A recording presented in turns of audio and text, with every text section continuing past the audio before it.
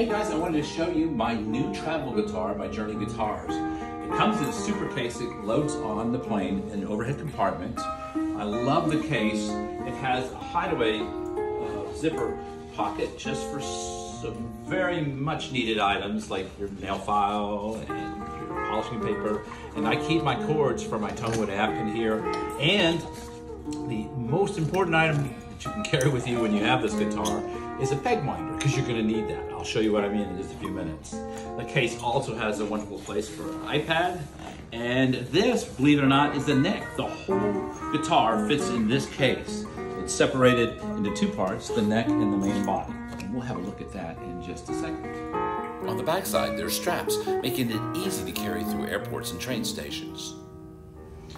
Inside, you'll see right here is the guitar. And there's a wonderful area that holds your strings separate. You have to make sure they're Velcroed in here just like this so they don't get all messed up. And then in here is the neck in two separate parts. Isn't that weird? It looks like it's a broken guitar. And the guitar simply comes together by clipping this in and tightening it down. You have to do that while placing it between your legs, like this, and then folding it back. So you lock it in place and you fold it back until it clicks into place, like that. And then you tighten down that. You heard it pop in place. It's slightly loose now, but all you have to do is screw this in so it's very tight. And you got to make sure it's really as tight as you can get it, because that determines the action, or how far the strings are off the neck.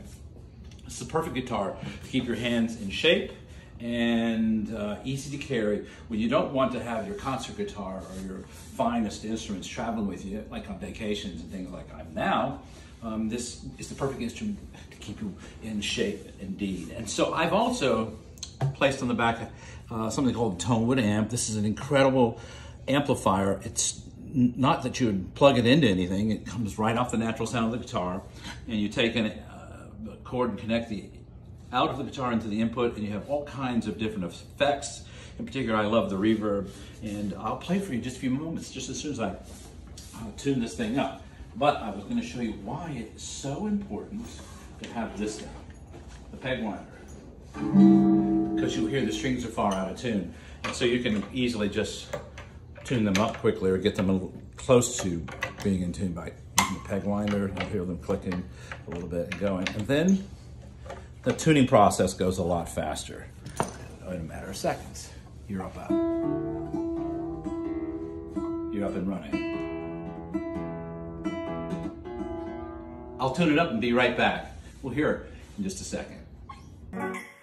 Hey, well, I'm back with the Journey Instruments classical guitar, the lower model of the two, for $650, and I've given it a couple of weeks. I played it for a little bit. It helps to settle it in. I found that the guitar was stiff at first, and it was hard to hear overtones that should have been there. But as time has gone by, it has really opened up tremendously, and I fell in love with the sound of it. It's amazing guitar for $650. Let's take a listen to the bass. It's full and rich in my mind.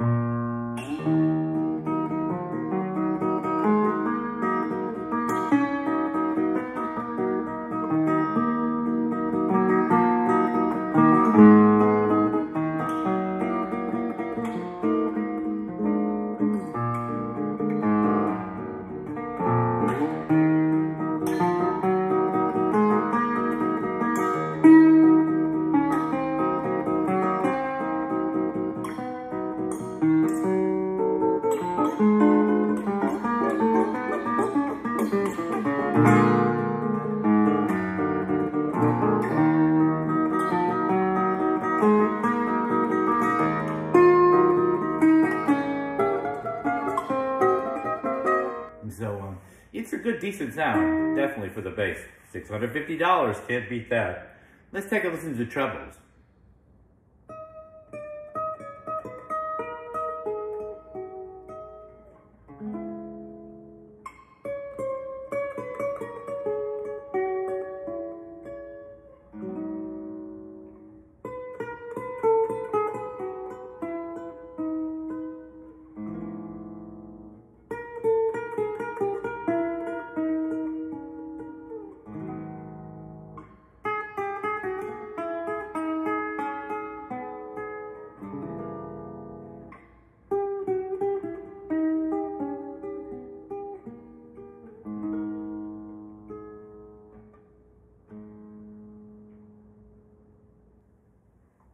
it has a nice sustain and ring to it. I find it lyric. It's got some weak spots in it. You'll see right around the 12th fret up to the 7th to 12th fret. And for $650, it's a great guitar. It's great also if you're just looking for an instrument to play around the campfire, for singing, or just general finger picking. Super for that. I highly recommend this. And overall, I give this guitar an 8 if you're a classical virtuoso and you want something to play on the road, and a 9 if you just want something to play around the campfire and not really concerned about the playability or what you get out of the guitar. But I must say also, just as a technical point, we're shy a couple of frets up here, so if you're virtuoso playing and practicing, you're going to be missing your B flat and your B right here. So don't be taking it on the road thinking you're going to be practicing pieces with those upper notes, upper frets. So, great guitar, super for the money, highly recommend it. There's a step up for this I'm excited to try out, and we'll take a look at that coming up next review.